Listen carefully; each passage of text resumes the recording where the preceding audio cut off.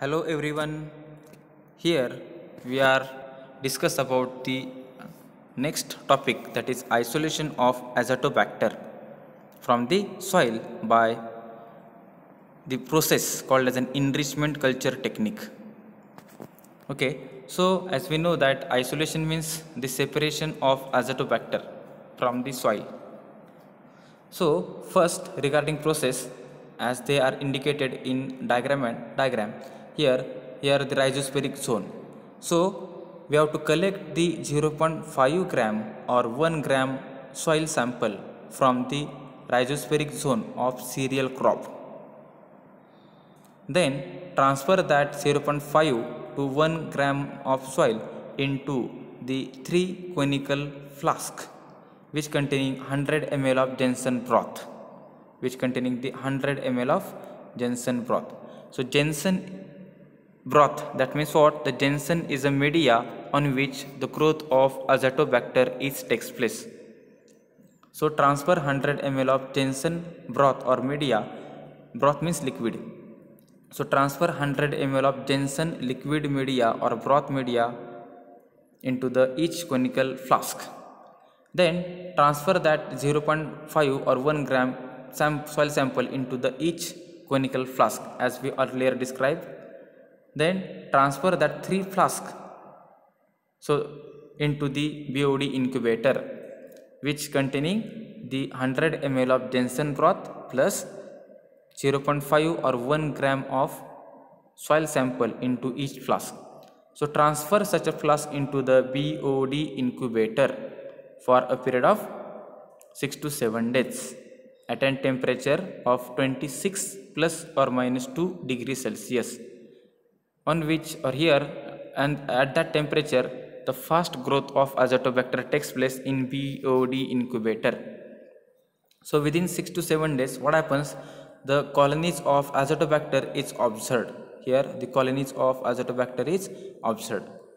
So again we have to, for mass multiplication, just we have to take the again 3 to 4 conical flask which containing 100 ml of Jensen broth.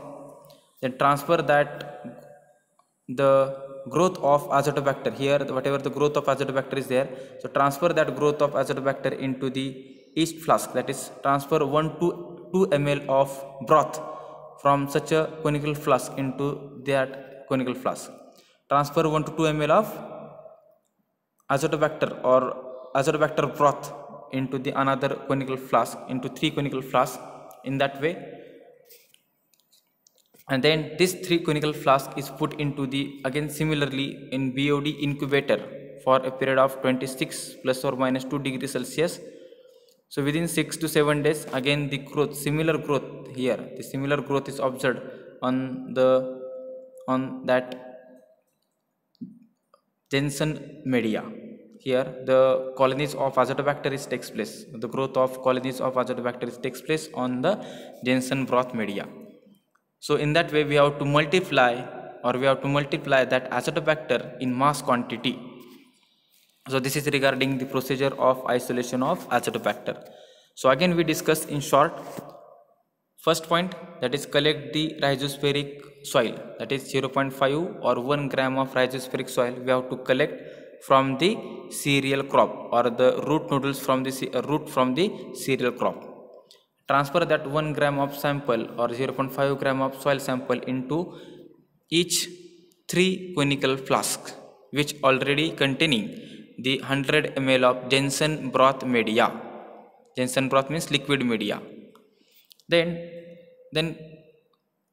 third point is that transfer that 3 conical flask into BOD incubator for a period of 6 to 7 days.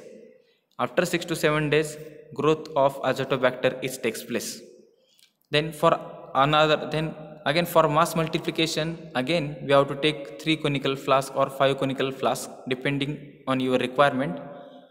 That flask which containing, each flask containing 100 ml of Jensen broth similarly, and in that flask again we have to transfer the growth of that azatobacter from the previous flask. Transfer that 1 to 2 ml of Azotobacter suspension into each conical flask, new conical flask, and such a conical flask is put into the VOD incubator for a period of 6 to 7 days.